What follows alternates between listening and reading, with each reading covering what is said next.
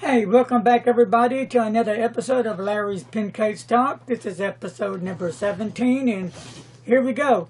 This might be a little lengthy pin case talk, so kind of relax, kick back, and listen to what I have to say because I'll be doing a lot of flabbering going on, but it may be interesting. I think it is. First of all, I've got a lot of questions and I hope I give a lot of good answers. A lot of it's kind of deep for me, sensitive side for me, but I'll do my best to try to explain as I go along. So, grab yourself a nice, comfortable chair, relax, stretch, because I got a lot to say today, and a lot of thank you to you guys. You right there. Yep, you. So, first of all, I'm always asked this question. They say Mr. Pinman was one of them said, Mr. Pinman, what did you carry for pins this week? Well, let me show you what I have left, and then I'll tell you what I had before. Let's see. Out of one of my pin pouch, I've got the Jin Hao, my wannabe Monte Blanc 149. Of course, we know it's not. But this is a special one because it has the Anderson 1.5 stub nib, which I absolutely love the nib. I love it. For real, I really do. An excellent nib. Then I have the Jin Hao, this nice black-looking 750 Jin Hao. And this one has the Goulet 1.5 stub nib. Another great stub nib that I also love just as well. So for some reason down the line I got into stub nibs, and I'm really glad I did because I do enjoy them a lot. They lay down the ink. They're a nice, wet, juicy writer. Then the next is the Pelican M1000 with an 18K gold nib. Excellent writer. Wet, juicy, love it. Then I had to get the blue one, but I got the Pelican M800 18K gold nib, another juicy wet nib. And I noticed that this nib on this pen is not as soft or as flex, I guess that's the word I want to use, as the 1000. This is a softer nib and this is a harder nib to me, but they both write superbly. Love them both. Wouldn't trade them for nothing. If that made any sense to you at all, because a lot of times I don't make any sense. I just ramble. Ugh. Anyway, and another, my newest addition is the Edison Collier 1.5 stub nib. Beautiful, great. Love the stub nib. It's everything I like in a fountain pen. I like the size. So, great wetness, great flow. Can't say enough about it. And again, a special thanks to Doug for sending me the pen. So, with that said, let me go into my Uber notebook, which I have made this one hardcover, into my ink notebook to keep track of the pens I use, and like you guys do, track your inks and when you inked them and how much ink in it and blah blah blah. You know, like the pen. I'll go over this one real quick. These are what I have left, but I did have the Jin Hao. It was the 159 with a 1.5 stub nib. The Parker Vector with a medium nib. And the Piper, that one was also in the collection. The Himalaya, also. Make sure that's going to be it. And I believe, the Vanscotti Homo sapien the 23K, and the Levenger Facet, that black one that one of my viewers got me. Great pen. But those were the ones that I just got finished with. So that'll take care of that. As we move on, I've been talking about Monte Blanc 149 for some time, and if you have kept up with my videos, even from last year, you'll know that I've mentioned it, and then I've always showed my little make-believe 149, the Junhao 159, right? Well, I've been thinking about this, looking at this for 2 years, watching reviews after review after review, watch them again, going on 2 years and debating, how can I get this pen? Because, like on my video said, that's one of my grail pens, and so is the Parker Big Red, the Continental, the 18K medium nib on that one. Those are the two that I want to get, that I'm going to get, but just how do I plan on getting these pens? Well, after all these years of thinking and working in my head how to get these pens, and yes, I'm going to get the 149, and I'll probably end up getting it tonight sometime, so I should have it sometime next week. I am going to sell some of my pen collection. That is the only way that I'll be able to get the pens I want. And these pens I'm selling are either really brand new, almost brand new, or hardly even used. I'll start off with the Platinum, and they all come in their original box and case. And here is the Platinum with all the papers, everything as you see. And it's a C nib. If you can see that pretty good right there. C nib. And the C stands for, it's a double broad nib, 14K. Excellent fountain pen, superb. And there's nothing in it because it's right there. Your converter. And it comes with a cartridge. Excellent fountain pen. I've only used this fountain pen one time. That was just for a review that I did to show the pen, and then I washed it out immediately. So that's one of them. And how much? Well, if you're interested, email me and make an offer, and we can go from there. The next one is going to be the Lamy. I'll show this one. I've done reviews on all these pens. Beautiful blue matte look. And this is the, is it the, you know, I really forgot if it's a Studio. But here are the instructions for it. Here's a little booklet on it. Tells you how to fill it. Beautiful pen. Let me get my looking glass here. And this is a fine nib, but it's a nice writer. Extremely nice. And it does come with a converter. And I take care of my pens with I give them the utmost care.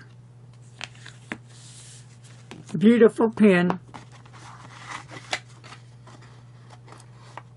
Knockout gorgeous. You know, Lamy is a very nice fountain pen. So that was that one. And if you're interested in these pens, like I said, email me and we can go from there. And then here is a vanishing point with blue mate abroad, and I got this pen, I think a couple of years ago, 2015. There it is, with the broad 18K broad nib, and of course they're black, but it's still an 18K broad nib. Excellent pen, very nice writer. And there's that. And I've used it about 5 times now, and that's not a whole lot, wouldn't you say? Because I rotate my pens so I can be able to use my pens. Then you lift it up, and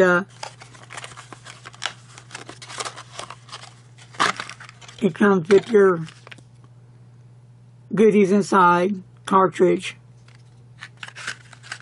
etc. So it is a really nice pen.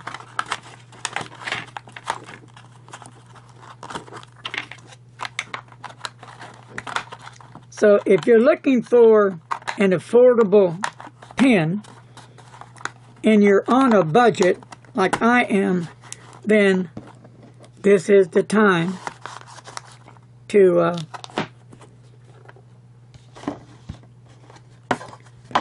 answer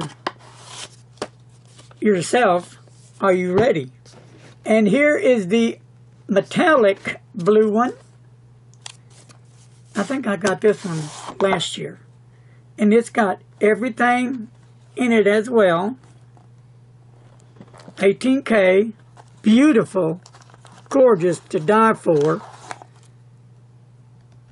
Broad nib, black nib, beautiful pen. And I hate selling any of my pens. You know how much I love my pens. I truly, and I'm not just pulling your leg, I truly hate doing this, but if I want to have my other 2 pens, I've got to do this. I don't have any choice. And you've got your other stuff in there as well, your paper. So,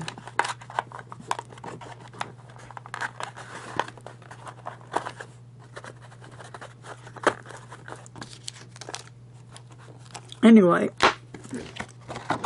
and another great fountain pen that I really like. I got this 2 years ago with a Pilot Custom 74 with a 14K broad nib. Everything's original, well taken care of. This is how it came.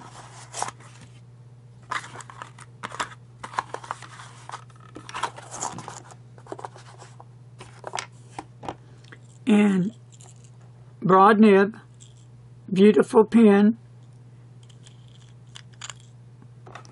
nice 14K broad nib, beautiful, gorgeous nib, very nice writer. Love the pen to death. Comes with the converter it came with. Really sweet. So that'll be another one. Oh, they get even better. So, yes, it's really hard for me to sell these wonderful fountain pens because they have brought me so much joy. And I was at one point going to be collecting the vanishing points and Lamis, but well, I can't because I got to buy these other pens. So anyway, here's a brand new Pilot Metropolitan, and this one is a fine nib, and I bought it this year, still in the package, hadn't been even used. Beautiful color, is it not? Just like you see it, still in the package. That's going to be for sale. Now, what I haven't got out yet, and I will be, and if you're interested, in the box, remember, everything comes with boxes. I have a brand new, you ready? Vanscotti Van Gogh Old Soft Shoe. And I'm not sure if it's a medium or fine nib. I'll tell you what, I believe I have it right here, and I have the box also. So this will come in the box. And here is the Old Soft Shoe. Right here. Beautiful pen. Pull off cap. And the nib is a steel nib. Medium nib. Beautiful. Untouched. Never has been inked up. Part of my collection. I've already sold one, and that was the sunflower. I sold that last week. So, those are a few pens that I have for sale, and I will be going through some more. Maybe some more vanishing points. I'm not sure, because it's kind of hard on me to get rid of all these pens. I'm not going to just give them away for like $30, $40. But I'm going to be fair about it also. I'm going to be really fair about it. So if you're interested on pens, email me, let me know, and I'll get back to you. All right, that takes care of that. Yesterday in the mail, I received this box. I won't show you an address, but in this box. And this was in it. A special thanks to Ross. Thank you oh so much, Ross. One of my pen pal buddies sent me this ink from New Orleans. Beautiful. It's a blue ink. Beautiful. And Mr. Announcer, will you do the honor since you pronounce the words better than I do? This is grail.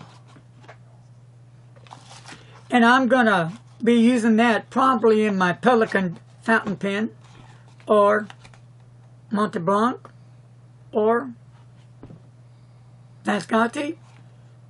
I don't know. I'm going to use it in one of them. Beautiful ink. Can't wait to dip into the ink. Again, thank you, Ross. Man, I really appreciate it. Okay, got those questions out. Another question sent to me by a young lady. I won't mention any names. And she said, Larry, are all the... I'm trying to remember the words, but she said, Larry, are all the fountain pen reviewers nice or stuck up or snobby?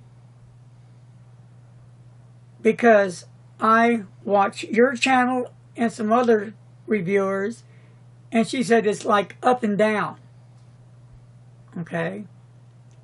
So, not sure what you're meaning, but if you're watching out there, this is you I'm talking about, in a good way, to try to answer that question for you. As we all know, we're all different. We have different ways of doing our presentations. So maybe whoever you're talking about maybe comes on a little different than I do, or another reviewer you may be watching. We all have different personalities, different sides, but I want to always think the positive more than the negative, and give the benefit of the doubt. And I'm hoping that whoever you're speaking of isn't coming to you in a negative way, because I'm sure he or she does not mean to be that way. That's just how they're I guess, presentation art. And I hope that answered that question. That's the best I can do for you on that one. I've had some questions about fountain pens. You know, first they were asking me to show more of the lower end pens, which I think I've done. And then they asked me to show a different range of fountain pens, which I think I've done. And then one of the viewers asked me, well, Larry, how can you get them higher end pens if you're not working? Well, I've answered that many times in my reviews, and so I'll answer it again. When I buy a higher end pen, or really any of my pens, I have to save up. Like on the Pelicans or the Homo sapiens or the Vansgati Opera, I have to save sometimes a year to 2 years. And then I'm looking for deals like on eBay for auctions or best offers. And I have on occasions have bought a used Vansgati. It wasn't the Van Doe. It was the one next one down. But I got that used, but it was well taken care of. So, you know, I shop and I look for good prices that I can afford. So that's how I get my pens. But now I'm in a situation on the pen I've mentioned, the 149, we'll just deal with that right now, that I have to sell these fountain pens. And these are 6 that I've mentioned that are for sale. And I'll be doing a few more. So, I hope I answered that question.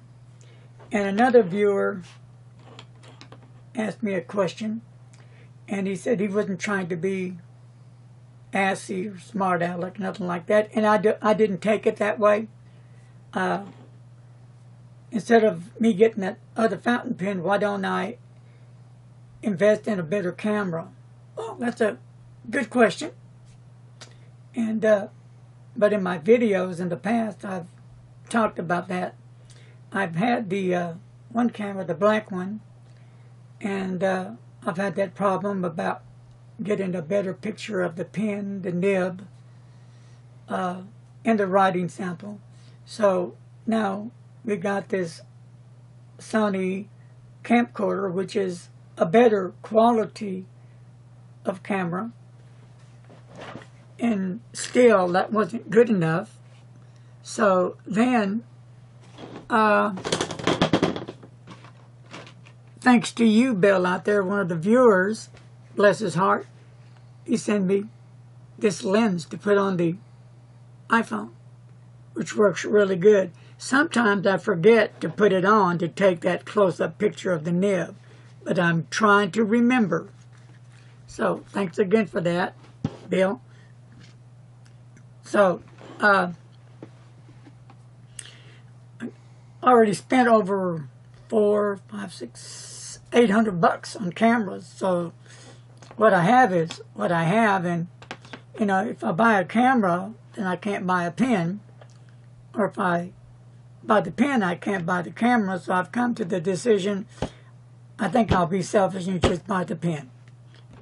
You know, you only live once, and maybe God willing, down the road next year, I might get a better camera, but for right now, I just have to make do what I have, and hopefully y'all can bear with me and understand my position. But, you know, that was a decent question, and I didn't take it in a negative way, and I hope my response to you wasn't a negative way as well, because the last thing I want to do is hurt anybody's feelings. So, that was asked. I've had some viewers ask me, Larry, how are you feeling? You know, they've heard my story about my spinal stenosis and some of the health issues I'm enduring at the time. It was, this week has been a rough week. Almost to the point that I had to go to the ER. The pain got so severe in my spine, I was like on fire. I was almost in tears, to be honest with you, and I'm sharing with all of y'all a personal bit about me that I really don't share with people.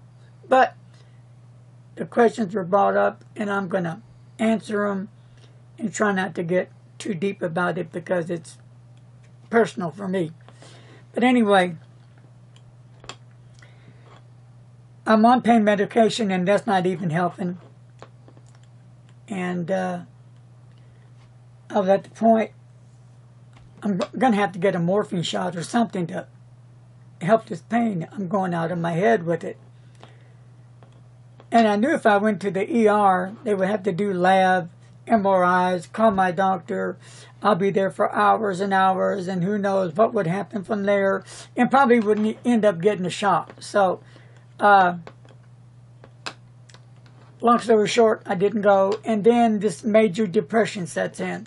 So now I'm fighting two enemies at once, a severe spinal stenosis issue and a severe depression issue, and they're clashing together, and I'm like, that's all I need.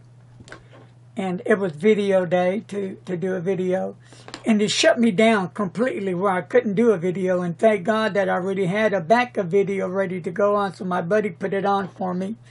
But I totally had to shut down. I was done, toast. And I had these ice packs that you get when you order on the pharmacy, and it has to be refrigerated, like if you get 90 days, like let's say maybe insulin or something that has to be refrigerated. They put them in boxes with these ice packs. Well, that's what I use. And I'll put a towel on it, and then I'll put it on the bed, and I'll lay down, and right in the center of my spine, maybe a little lower, depends where that pain is. I'll lay on it for 1 to 2 hours, maybe all night long. And what that does, it freezes the nerves that are all up and down my spine. And that will stop the pain because they're frozen. Because that pain level hits me from the mid of my spine all the way down to the tip of my toes. And to show you real quick, right in here, in these two areas, is where I have real bad muscle spasm pains. And my legs just want to just fall and just go from under me, but it gets really, really bad right in here. And, but like I said, from the middle of the spine all the way down my legs, down to my toes. And God knows how painful it is. So, thank you for the questions.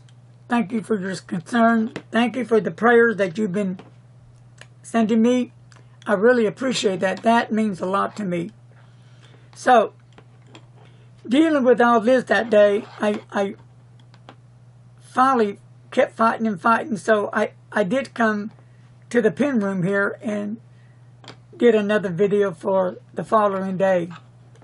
Maybe not my best one, but it still was a video.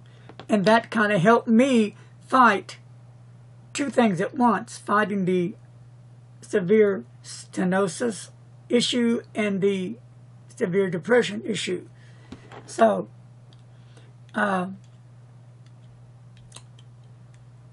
maybe that's enough on that, but I hope you understand. So, you know, there I shared a major part of my personal health problem there.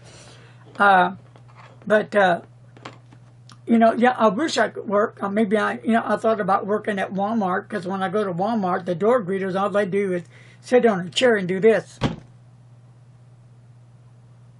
That's it. Some of them do this. And you walk in. Or some of them do this. So I don't know what they're there for. Every once in a while you might get a door greeter saying, hi. That's it. But I can do that.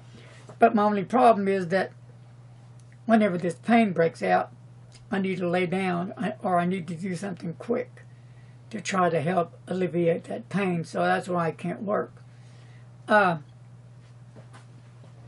if I could work, I sure would in a heartbeat. Pin City, here I come. Love it.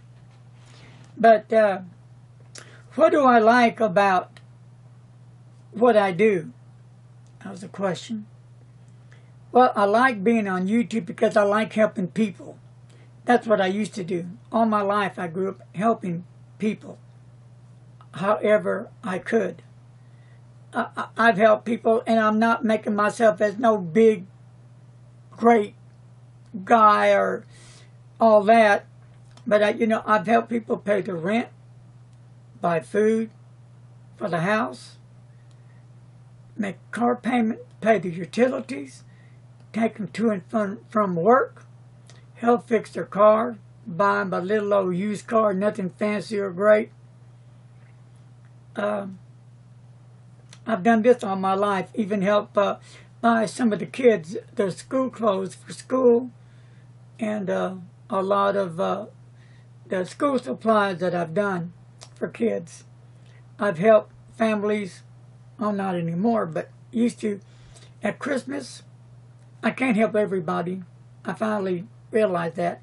But I would find a family, long story short, and then I would buy the Christmas tree, buy the toys, buy the Christmas dinner, and take it to their house. But before I did that, I'd go talk with the parents, let them know what's going on, so the kids won't see it. It'd be a surprise. Long story short, success. And what did I get out of that? I felt good in here because I actually got to help somebody. So, and also I feel needed because I'm doing something that I love. My love for fountain pens, the inks, anything I work with, it's a passion. It's a drive. And I truly, sincerely say this, that I love what I do. It's part of me. And I won't stop doing what I do until I'm 10 feet under. And then, that's it. But that's where I'm at. And I love doing reviews on whatever product I do. Now, I don't believe in dogging any product. It may not be up to par, but I'll let you know my opinion. And I always suggest, check out other reviews, because you may find other reviewers that have different opinions, or you may find that 3 or 4 reviewers feel the same way, but say it in a different way, or there may be a mix of feelings on it. That's what I do anyway. So I hope that kind of answers that question. And am I going to have any more giveaways? Yeah, I will. I'll be having some here soon. I've got some hero pens that came in, and they'll be on giveaway. And one more time, I don't have the what was it? Was it the Jinhao, or there was a fountain pen that's been out, Chinese made, that I have to look it up. That The Wing Soon. Thank you, sir. The Wing Soon. Yeah, fountain pen that I keep getting a lot of folks out there asking me that.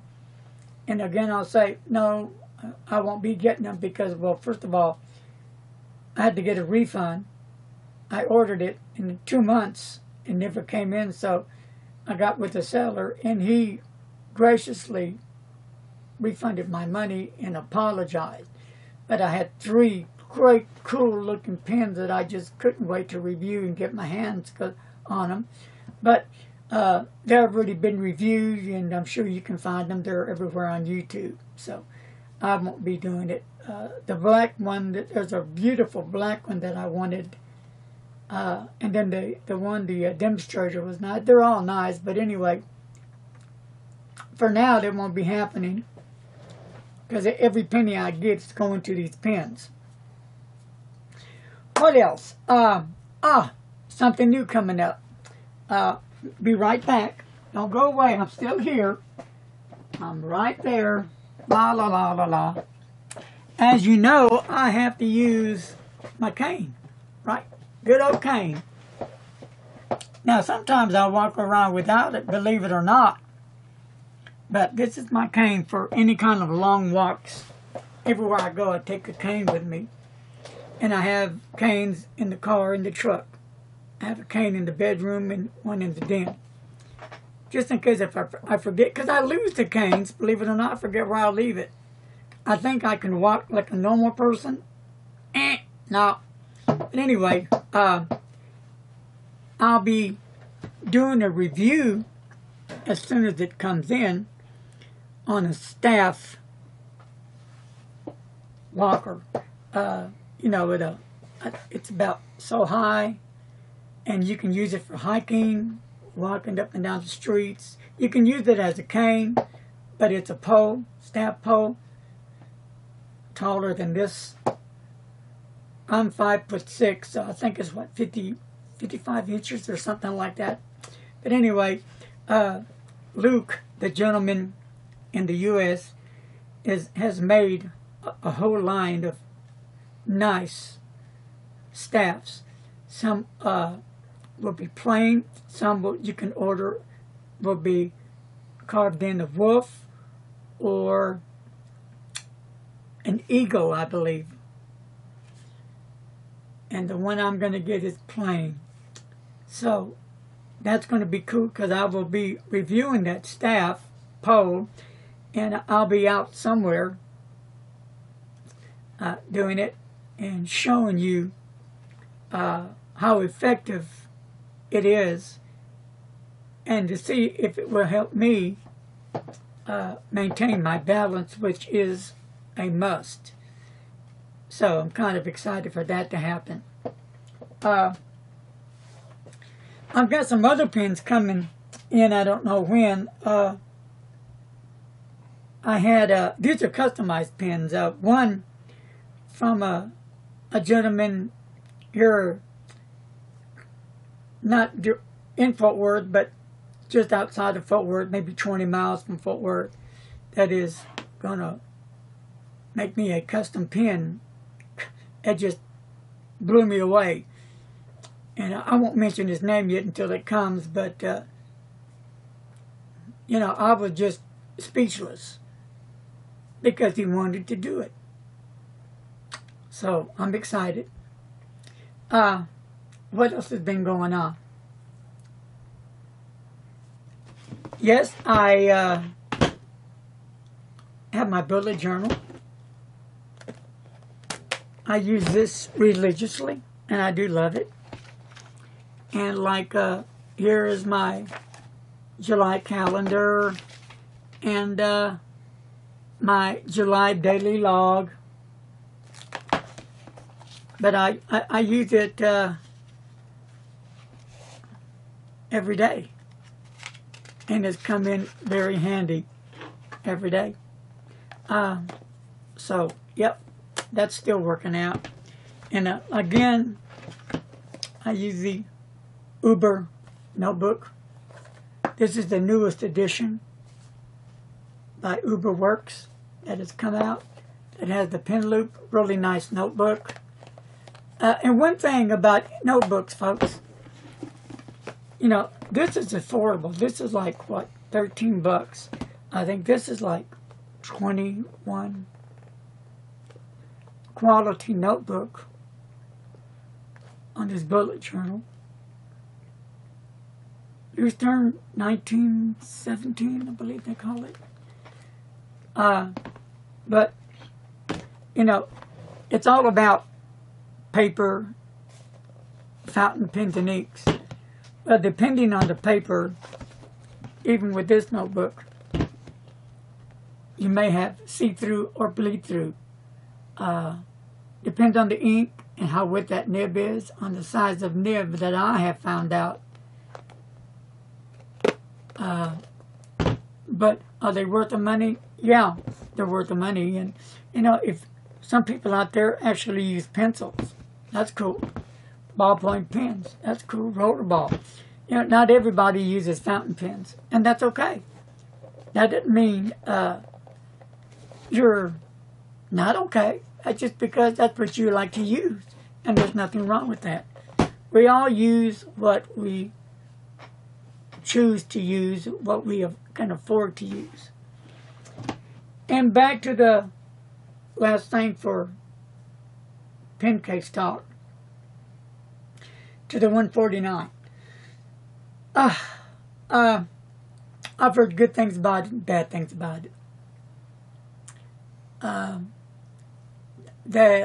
lot of the comments, they think overrated fountain pen.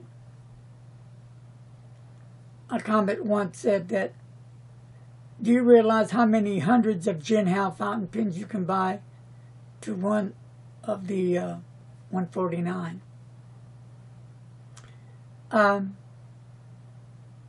Some comments that I've read, not on for me, but just to other folks about when they share their new fountain pen 149, that they just like to show off because they have it. Do they think their pen is better than these other pens? And it just goes on. It's like good and bad. It's, you know, positive comments, negative comments, and it's back and forth. The reason why I'm getting it, because I've always wanted that in the Parker Big Red Continental. I've always wanted those, never could afford it, and scared to get it. And then didn't want to give up any of my pens to get it. But now I'm at the point, well, I'm going to have to give up some of my pens to get it. And I'm okay with it. I've dealt with it for 2 years, and that's enough. You know, you only live one time, so you better go for it.